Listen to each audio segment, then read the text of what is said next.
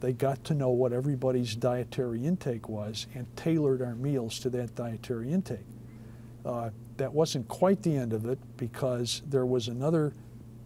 Did you have a question? No, no, good. There was another hypothesis floating around. It was a theory. Everybody knew it was true, that when you went weightless, since the large muscles of the body were not being used, it was a lot like being at bed rest.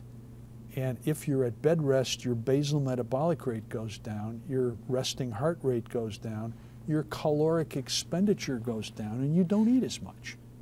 And so Whedon took our average daily caloric intake from the little 7-day test and subtracted 300 calories from it, and then tailored everything to that. So instead of getting what we were getting, what we ate normally on the ground, we got what he thought we would normally eat in space based on this theory, which turned out to be totally false. Okay. and it wasn't his fault. I believed the theory too. I thought, yeah, that's probably about right. Turned out not to be true.